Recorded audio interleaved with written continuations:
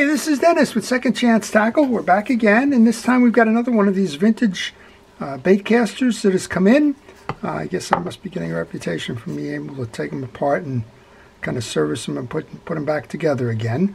This one, I'm not familiar with it. It's called the Game Getter.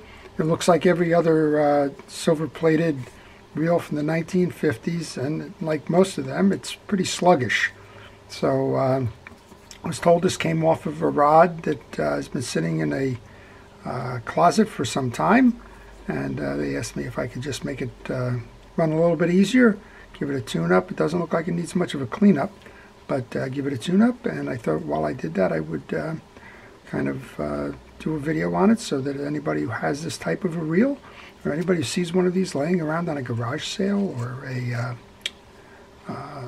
tag sale or any of the like, flea markets and so on, that you're not too shy about going and getting one. And let's see if we can get lucky here now. So we're going to start by removing the pieces and parts, and we'll show you how to clean these up, how this reel is made, and hopefully when it gets back out it'll do more than sit in a closet. Hopefully it'll go get some fishing time out on the water as well. While I am doing this, I'm going to thank all of our first responders, our essential personnel, folks like law enforcement and EMTs and fire, and certainly everybody in the medical field, and all of our hometown heroes, whether it's the folks currently giving out the vaccines, or if it's folks working in long-term care facilities or nursing homes and the like. Thank you for everything it is that you do. It really is appreciated, and you are helping us get through this pandemic by all of the actions that you take. Thank you for what it is that you do. I can't thank you enough. I'm just using some steel wool, clean off some of the dried grease. These things are pretty well, they're turning, but they're not turning much. This one's turning less than the other. I'm just going to soak this with the penetrating oil here. This is kind of a plastic, or some kind of a plastic subset. I'm just going to soak that, and we'll see if it loosens it up at all. Sometimes it does, and sometimes it doesn't. But I just like to soak that up. I also like to wear a protective glove so that most of the stuff like that penetrating oil there doesn't get on my hands. And I also use a parch tray to hold all of the pieces I take off, so that when it's time to reinstall, well, I can find them. All right, we're going to take the side plate off first. There's 4 screws here. And that screwdriver's too big, so we're going to move to a micro screwdriver. You got to be careful with these screw sets. You don't want to damage them, because they're all pretty hard to find. This reel, I would estimate, was 1950s, 1960s, and you can be assured that with a name like Game Getter, which I haven't heard of, and the age of the reel, it's going to be difficult to find a replacement part. So just be careful. Take your time with these. There's no rush in reel repair, and eventually you can get to end of job. So this one says patent applied for. This looks very much like a generic reel. I'm not quite sure what was patented any different, and there's no stamping on here. It says made in the US, but it doesn't say where it was made in the US. And I'm not familiar if this is just a trade brand, for example, or if this was an actual company making their own reels. All right, we've just pulled the 4 screws off. That'll enable us to take the side plate off, take the spool out, and we can see it's a pretty straightforward single gear kind of a driven reel. And we have, oh, those just kind of come out, no? Well, we're pressed in there. That's interesting. Usually you can remove these main gears, but this assembly is all pressed in. So that's not going to let us push through or do anything with that. So the first thing we're going to do with that then is we're going to just spray it down. Let that kind of take its work there on any grease to loosen. This appears to be an aluminum spool. We're going to just clean that up.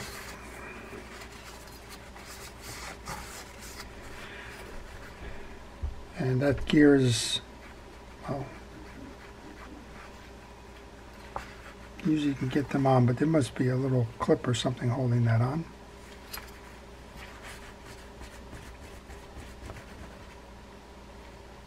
Okay, so we're gonna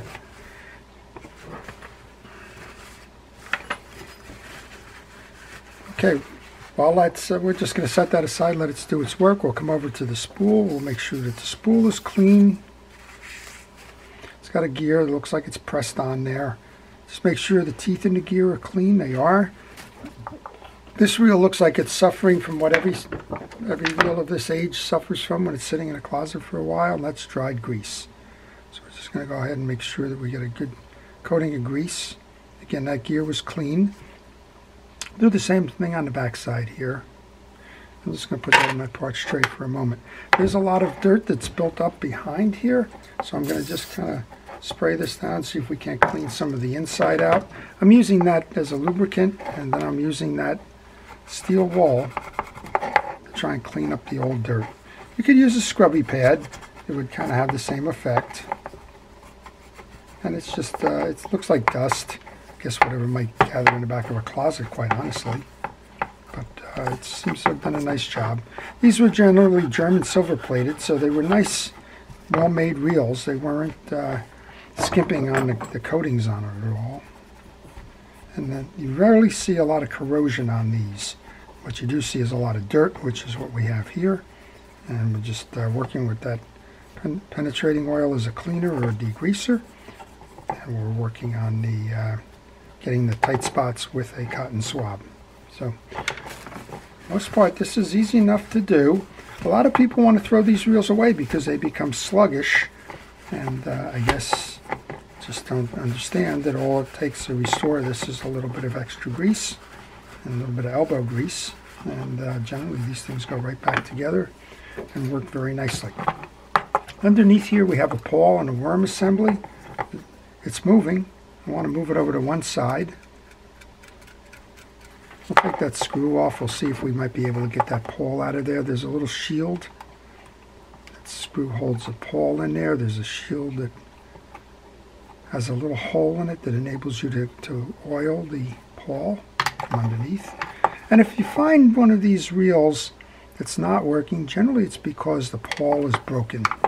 And those are almost impossible to find. So, okay, there you go. In this case, it's interesting. This has got a double-sided pawl. So I like that. Wow, that's, if we can get it out of here. I like the thinking here. Wow, that's pretty ingenious. Maybe that's what the patent applied for is. Yeah, here you go. Look at this. So we have two sides of the pawl. So if one wears down, all you have to do is reverse the pawl. Very unusual, very great forward thinking. All right, I like that. Credit to the designers here. Very good.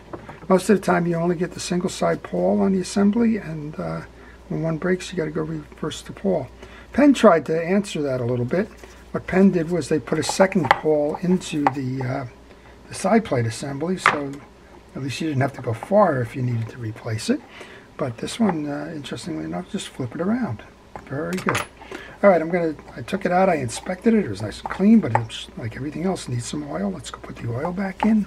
I left that little holder right on my desk here, so let's get that back on.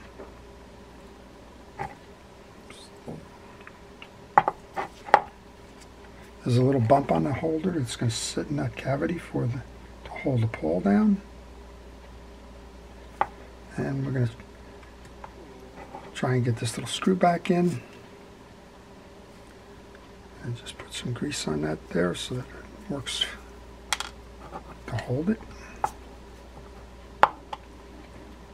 So these little reels are a lot of fun. A lot of folks just kind of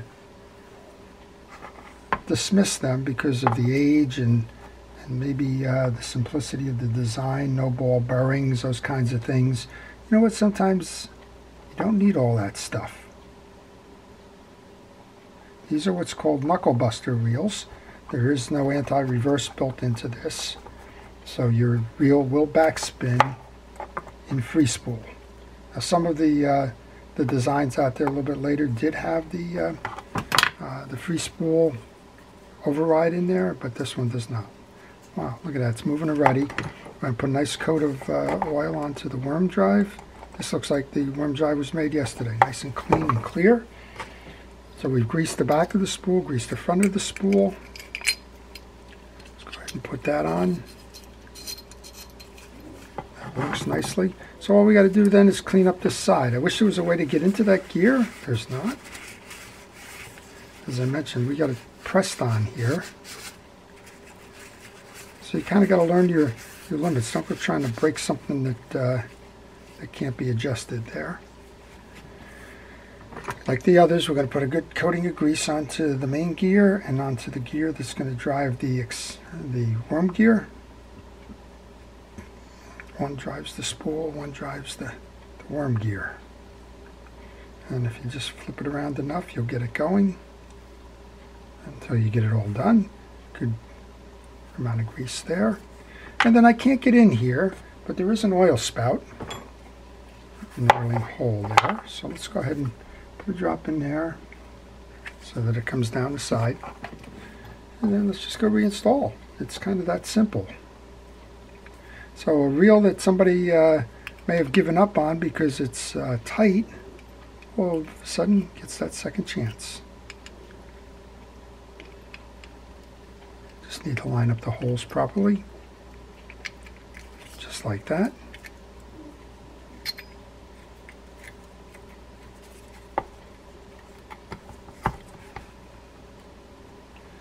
Got the 4 side plate screws. We'll go put those back in. And this is a good time to tell you if you like what you're seeing, if you kind of enjoy reel repair as either a hobby or just an escape, or if you're more into it and you want to see all different types of reels and how they come together and how to service them, then I'd ask you to subscribe to my channel. That keeps my channel vibrant and keeps you aware of the items that I post. And of course, if you subscribe, hit notifications, and that way you'll see all of the videos as they come up. I've been trying to post on a daily basis lately just to kind of keep everybody's mind off the pandemic. And I'm going to continue to do that for a while. I work mostly on reels that come into my shop. I don't own a lot of these reels. I own a few, but most of the ones that come into the shop are customer projects, and those customer projects become the sources of the videos. So if you want to see what's showing up in my shop, just kind of stay tuned and stay with the subscription button, and I'll show you what I'm working on. So let's see if that penetrating oil helped at all. Now, I loosened this one up a little bit. How about the other one? Yeah, the other one loosened up too. So I imagine with a little bit of love and attention, this one side is a little harder to turn than the other, but the penetrating oil has at least made these loosen. And I imagine if I come back tomorrow and I grab this handle, it'll be in a whole lot better shape in terms of turning free and easy. In the meantime, let's just get this one seated properly. Let's go put that cap nut back on. We'll give it a test drive, and you'll kind of know how to tune up a game getter.